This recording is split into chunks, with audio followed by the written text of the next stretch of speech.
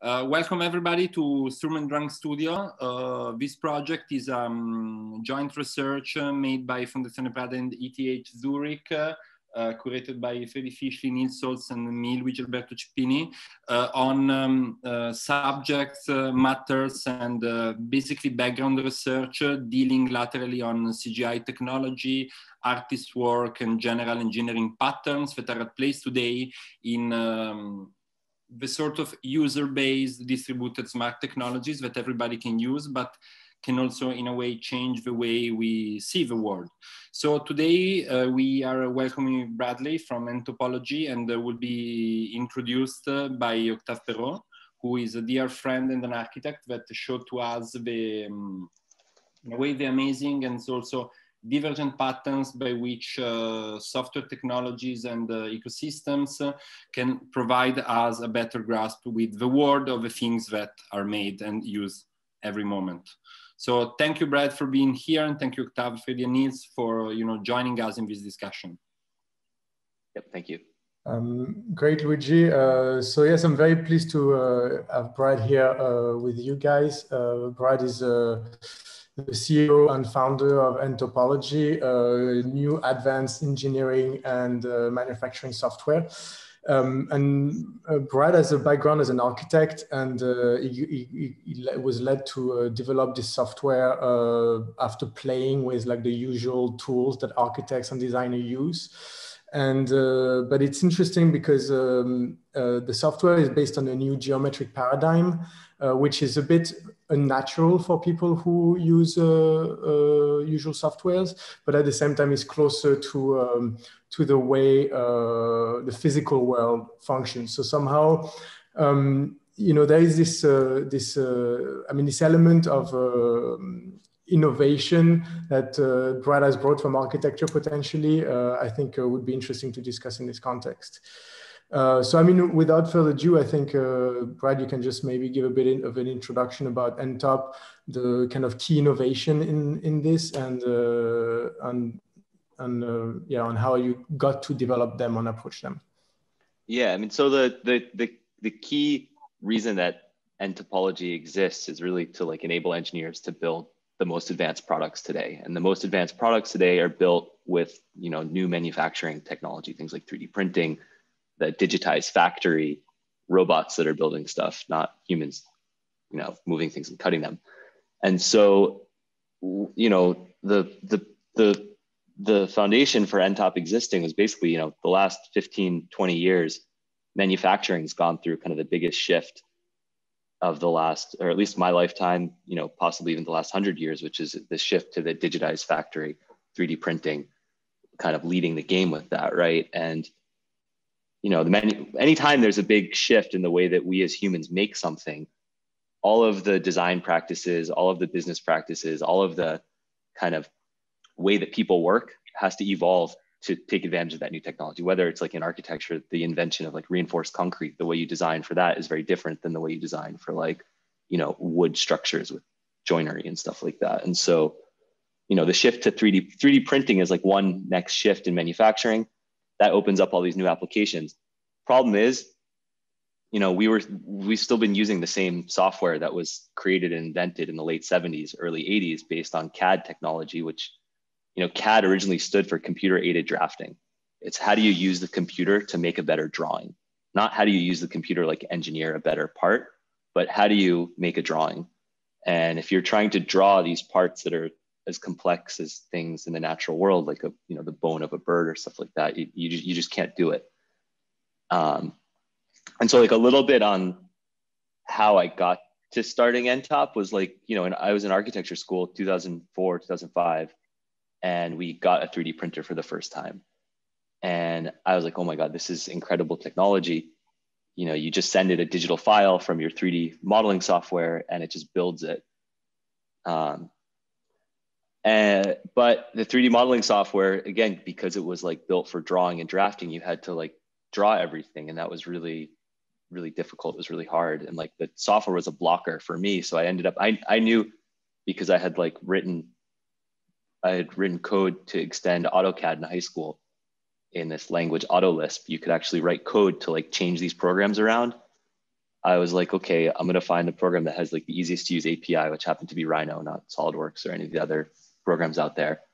And I was like, I'm just going to write my own software and do this without having to be blocked by, you know, the CAD technology and drawing technology. So I started doing like, you know, looking at things that were like, okay, how would you 3D print structures like joints to make things, or how would you print functional objects? It's also funny in architecture school that like a lot of people were just making like little buildings on the 3D printer. And I knew when 95% of the people in architecture school were making little buildings, I was like, architecture is probably not the direction I'm going to go, even though I love architecture school and I think it's a great way to study. I was much more interested in like how this is really manufacturing technology. And that's how I ended up starting a software company.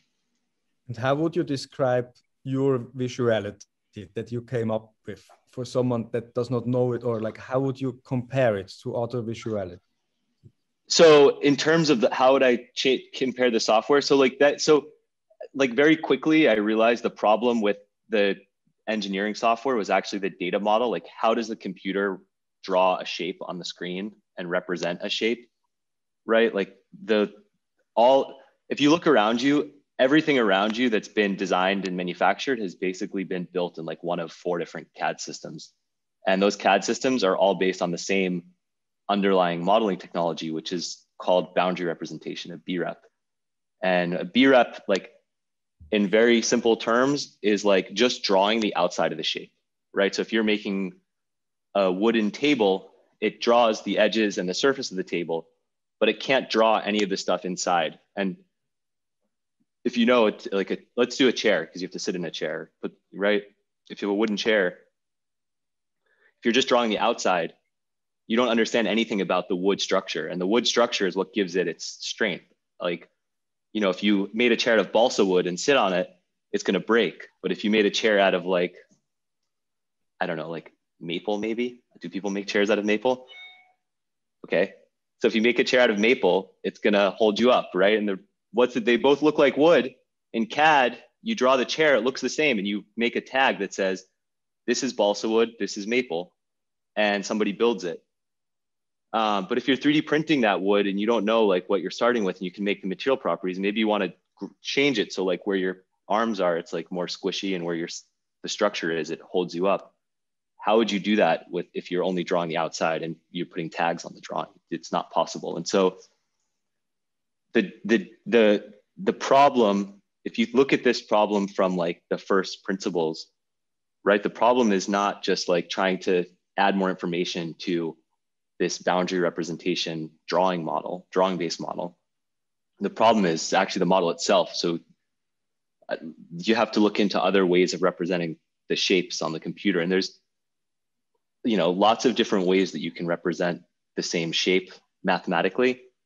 And that led us as a company to figure out that actually in computer graphics, the people doing the most amazing stuff in graphics are using this modeling technology called sign distance field. And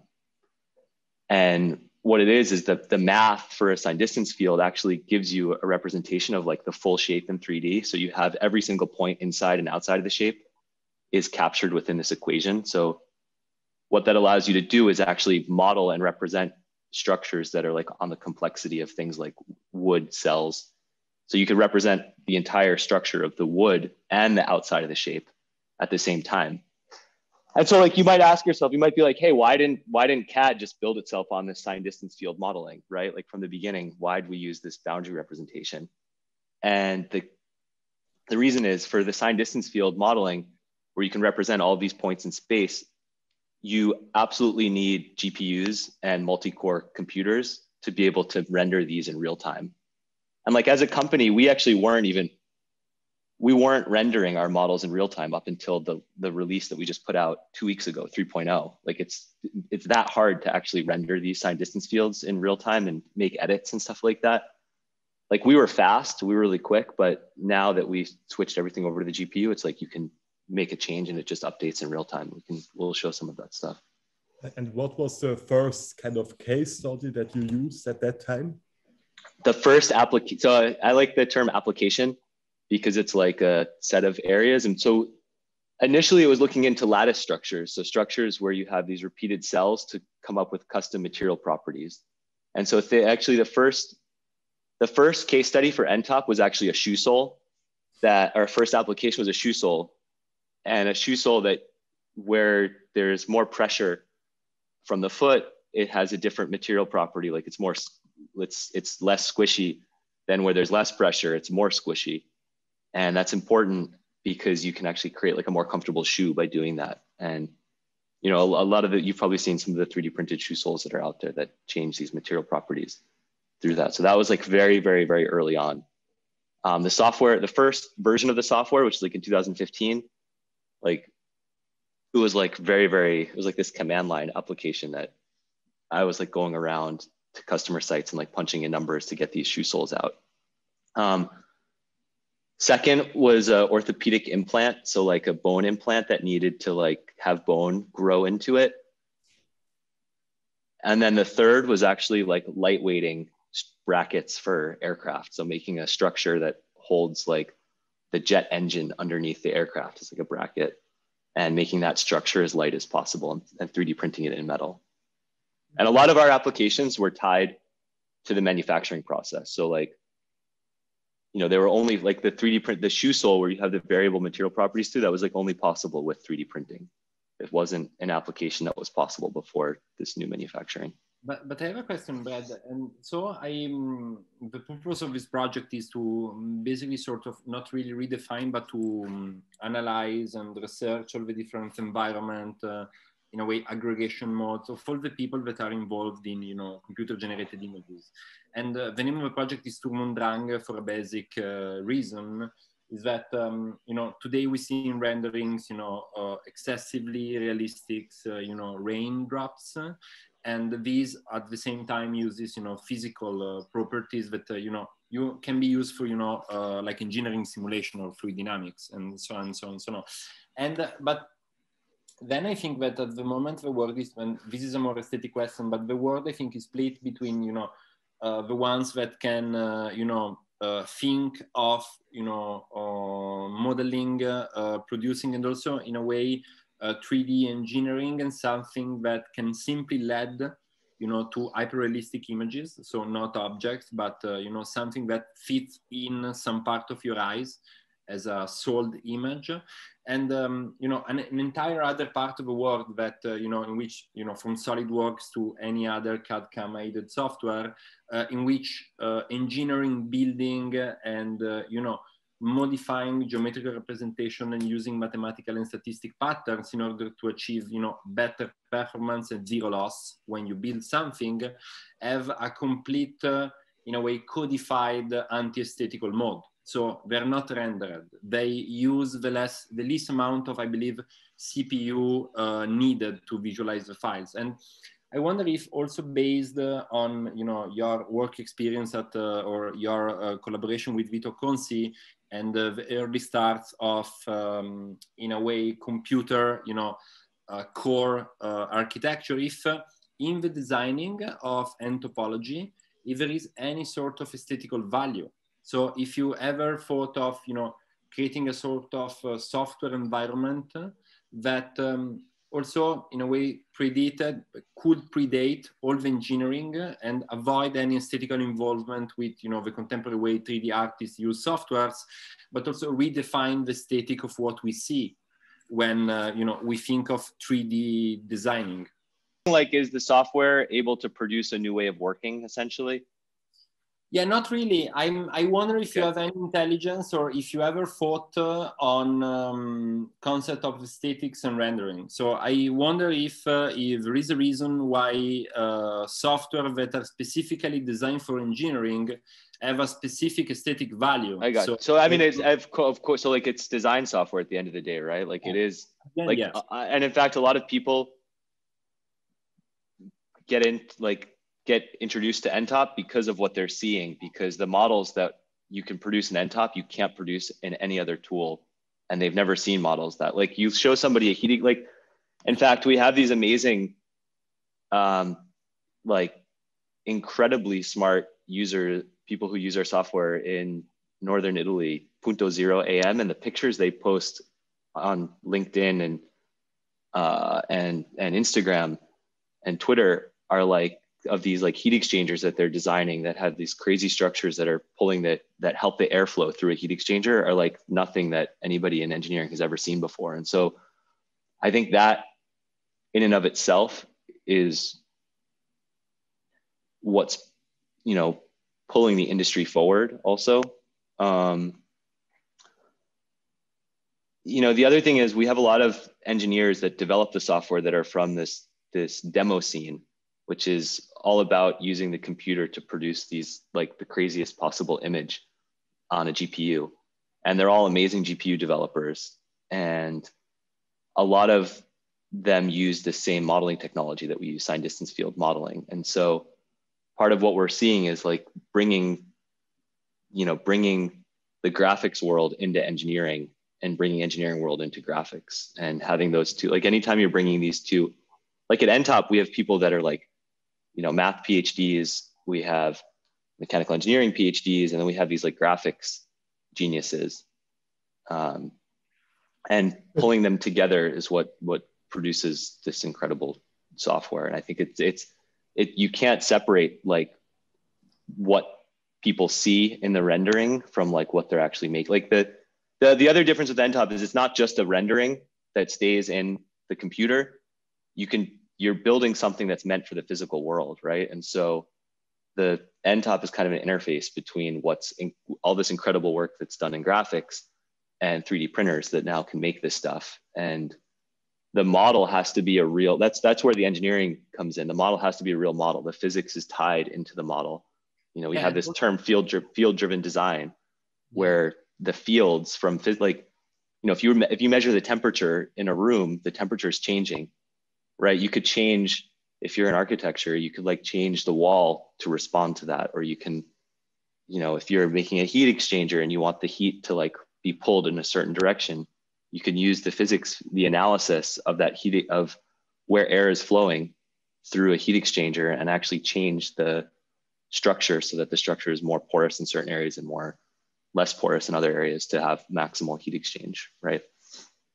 Yeah, I was drawn to the software also because of you know, this sort of idea of zero loss. So you don't have any, because every time we use, you know, even, you know, for rendering or for, you know, banal CAD designs or 3D drawing, I think that generally there is a complete loss that has to deal with projection and B-rep, as you said. And I think that at the end, the software platform you developed is something that centers perfectly on a concept of a new materiality, which is a totally digital or engineering materiality. And I think that the biggest aesthetic achievement of Ntop is the fact that it's about the minimum amount of loss that, you know, from digital to reality. And I think that this makes a case for, you know, something that we were looking at as the sort of solidification of, or in a way, the consolidation of the computer-generated images and the practices and engineering that revolves around them as a kind of new materiality that has no sort of unrestrained approach between real and, you know, engineering, production, and whatever. And we think of that as a sort of, you know, me, Freud, and Niels as a sort of second-degree creative industrial class. And I think that you made an achievement of that. And I wonder if you have any sort of, if you can expand on the concept of loss between, you know, your software and actually the reality of making it, you know? Yeah, actually, I think that's a really good way to put it, is like we capture the actual, a real version.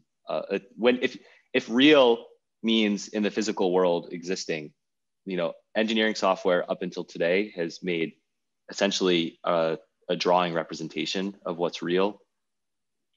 The Ntop model is creating like the actual real physical model that can be made. Now, there still is some loss, right? Like it's not like, because at the end of the, like ultimately from this digital file, you're sending some computer code to tell a laser to move, to melt metal and combine that metal together and build that, right? Or you're, you know, sending a set of instructions to a spinning drill that's going to like cut away all the material of a block to cut your part out. And so you still get to determine, like, if the model is actually like the reality, the 3D model in Ntop is the reality of what a thing is, you then can determine how close to that reality you want to make that thing in the physical world, right? Because you can say, you know what, I'm going to cut it out with a drill bit that's like gigantic, and I can only do 5 passes of my drill bit, and now all of a sudden, you know, I can only resolve features that are big. But if you want to, you get to pick, right? Because the model is like more real than reality, actually, right? The model is perfection in some ways, or weird, like it's this perfect mathematical model. I think it's like it. By the way, it's like a print, right? If you're printing, you know, your printer might have DPI, dots per inch, and if you print something at 100 dots per inch, it's going to look very different than if you print it at, you know, 600 dots per inch versus if you printed at 10 dots per inch. And so the text that you're printing, that you write, is the reality. Yet when you print it, you're basically making a version of that you as the engineer get to decide. Now, what's cool even like is you could do a simulation of what that print is and start to understand what the material properties are of the copy of your real perfection model. What were you going to say? I think it's really the kind of the experience of the software is that you really feel that the model is always perfect. It's like a pure mathematical, and then, you know, the way you represented the rendering you see on your screen, you can set like the degree of precision you want to have. So you always set it like to the minimum so you can see what you're doing. But actually, you can feel, you can never reach, your computer is never powerful enough. You know, your screen is never powerful enough to show the thing in a full resolution. And I think it's the same thing when you print it in 3D. When you go, you know, I went to the Frankfurt 3D printing fair to meet Brad there, and I saw like hundreds and hundreds of different products printed.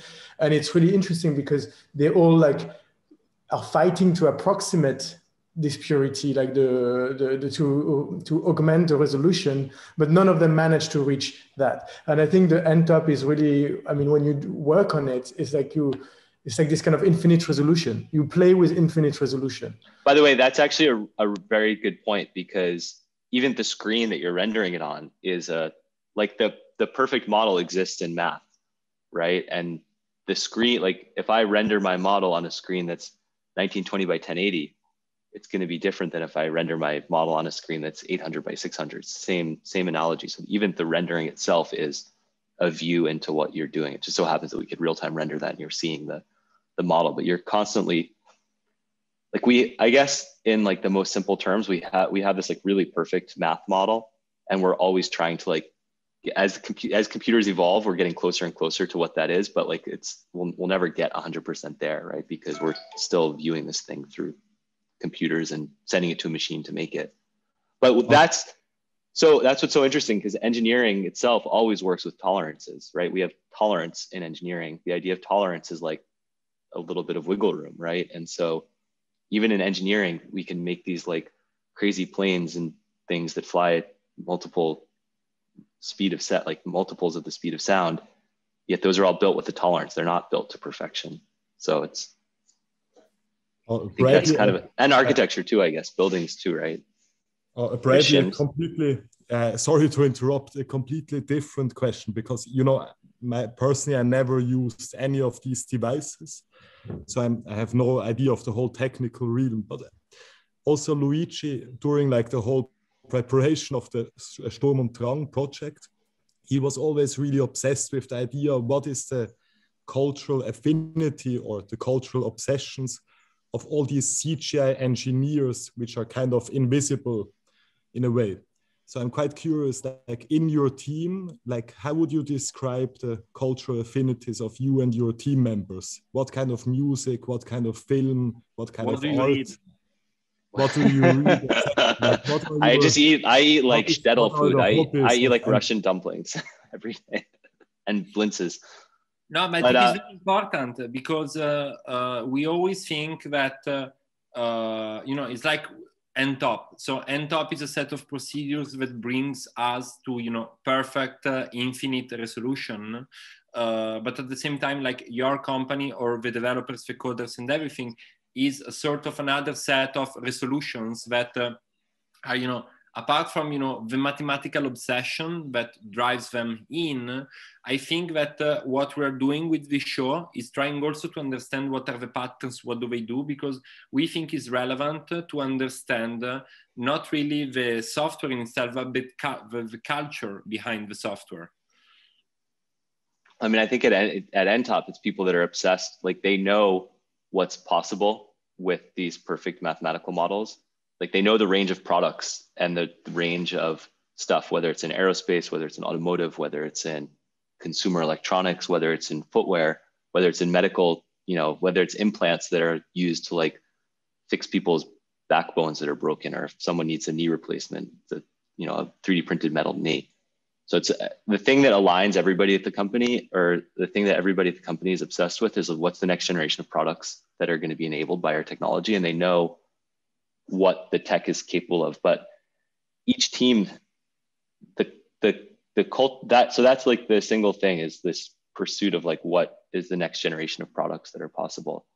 But the cultures across the teams are very, like, you know, the engineers that are developing GPU code from demo scene, that culture is very different than like the application engineers that are going on site with like, you know, a Lockheed Martin and helping them to design next generation helicopters, even though they're both. The demo scene example is very interesting because, you know, I don't know if you're familiar with the demo scene, but it's like a subculture of rendering on like very Inger style, where, you know, you have a, I don't know, 50 kilobyte file or something like this, and you have to make the highest quality rendered image for the longest time with sound based on a 50 kilobyte file or something like this. It's a bit distorted description, but, you know, I know that one of your lead engineer in terms of the visualization is actually like kind of a celebrity on that demo scene.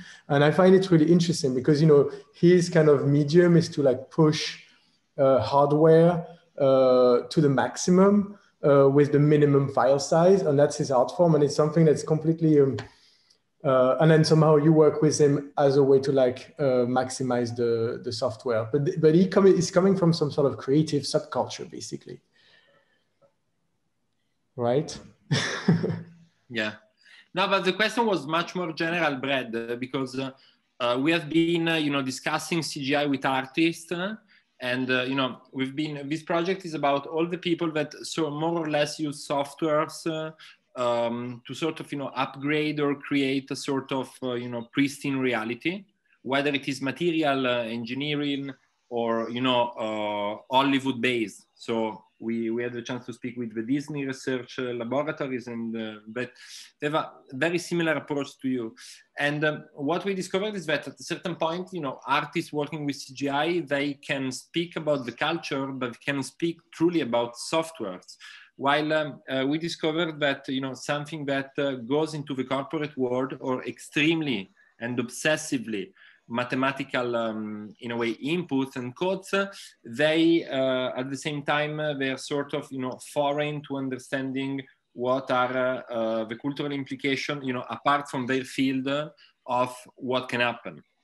And because I think that another reason why I was incredibly obsessed with Ntop was the fact that today, the only way we can show, for instance, CGI or 3D files into like a museum or an exhibition is only through animation. And, you know, animation is simply, you know, a rendered format, you know, a processed view, and something that is pre-recorded. And this entire process is about, also this show is about trying to, you know, find ways or, you know, correct devices or infrastructure to showcase something in a museum or as an exhibition technology that could display, you know, reality as it is. And your software, I think that, you know, apart from the obsessive engineering sort of, you know, drive to that, could be expanded in order to, you know, provide a set of relevant breakthrough in the way we can show things live, but not made in reality. So no more motion, no more recordings, no more video, raw, in a way 3D materiality. By the way, that's exactly it, right? Like if you're, we've seen movies that are done with CGI for the last 15 years that produce these amazingly realistic looking, like quote unquote, realistic looking objects. The issue is if you're engineering a part for an airplane or for a car, you need that like real-time interaction. You need that reality in the actual model. That's never existed in CAD because CAD is a drawing of something that's real. And that hasn't existed in animation because animation is, you're pre-recording it to make it look good, and you can do all this post-process retouching and stuff. And so I think that's actually it, is like the engineering drive behind Ntop has pushed us in order to like make a model that actually captures what is real. That's why we can make something like a bone implant that actually is like bone. It's not just a drawing of what bone looks. It's not just the drawing of the outside. And so that's why we were interested in, speaking with you, because I think that, we are aiming at, discovering patterns by which with the same, 3D file, you could render an Hollywood movie, but also, send things to production. And this is our aim, with this exhibition project and show and, academical research studio. And we think that at the moment, what we're missing is a sort of, codified cultural approach that could match, the mathematical drive or, the corporate drive that lies between or behind these softwares. And basically that's it. So I simply wonder, but this is a very honest question. And because, when you make a software, you can, people can, mismatch dryness, with seriousness, mathematical drive, etc. But I'm truly curious of, really what do you read and what do people do? So what, in a way, lies or what can drive you, outside of, being inside this sort of, scene.